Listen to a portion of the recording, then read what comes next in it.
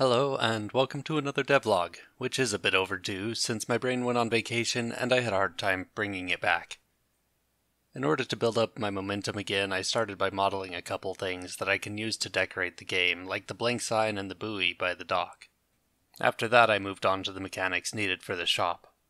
I mentioned in a previous devlog that I would try to use scriptable objects for all of the upgradable tools. So I started with the fish finder since I already had most of the functionality for it. I created a few different tiers for it and filled in some of the information. Then I wrote a script that holds a list of all the tiers, and it also keeps track of the current tier. By keeping track of the current fish finder, I have access to all the information I need, like the area that it can detect fish. I plan to do something like this for all of the other tools, which would mean that the only data I have to keep track of is the current tier of each of the tools. And for now I have a cheater shop set up that lets me upgrade or downgrade the tier of the fish finder at no cost just to test it. I think it should be a good format to follow for all of the other tools. I also added a weight component to the fish now, so whenever a fish spawns it's given some random weight based on the type of fish.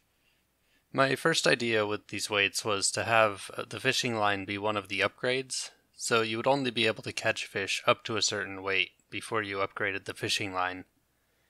If I do that, I also want to give the player some indication of the weight of the fish, and thought that maybe I could use the weight to modify the size of the silhouette. I also thought it would be cool if instead of each type of fish just having a set value, the weight also played a role in how much the fish will sell for. For now, those are just on my idea list on Trello, but I'll probably end up implementing both of them. For the next sprint, I want to focus on the gameplay loop, mainly changing the behavior when a day is over. I think I'll add a clock to the UI to let the player know how much time is left, and when the day ends, the gameplay screen will fade out and a recap screen will show up. I picture something similar to Stardew Valley where the player can see all of the fish they sold and for how much. At the start of the next day, the player will be taken to the shop to buy upgrades. I'm trying to decide whether I want to include consumable items too. They would be things like bait and maybe something to increase some of the player's fishing ability. Let me know what you think in the comments. Other opinions really help me out.